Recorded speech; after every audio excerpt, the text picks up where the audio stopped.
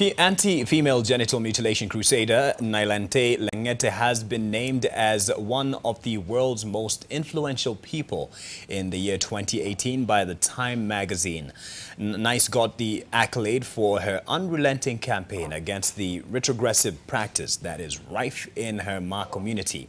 In naming her as one of the influential people of 2018, Times magazine lists her work in fighting FGM, integrating the voices of women from her community in decision-making, and for inspiring girls to get an education as some of the outstanding features about her advocacy.